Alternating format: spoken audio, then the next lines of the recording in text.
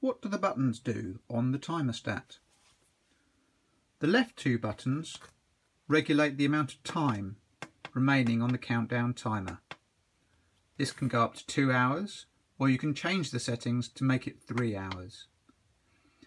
Pressing the minus button reduces the time, pressing the plus button increases the time on the thermostat.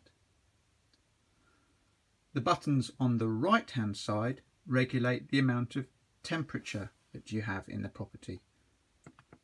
The red plus button increases the temperature, whereas the minus button reduces the temperature. The central button with the T on it activates the auto program mode.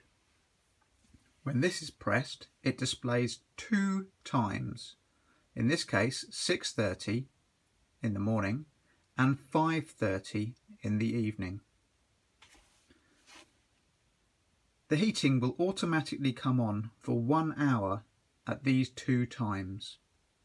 This helps ensure that tenants wake up to a warm house and come back to a warm house.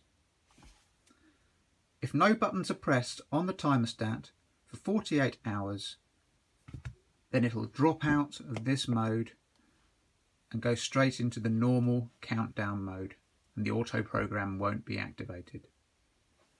Tenants can easily activate the auto program mode again just by pressing the T button.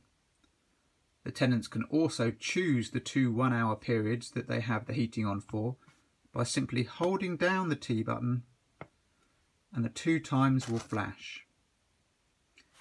By pressing the right hand plus and minus, they can change the time up and down for the afternoon heating.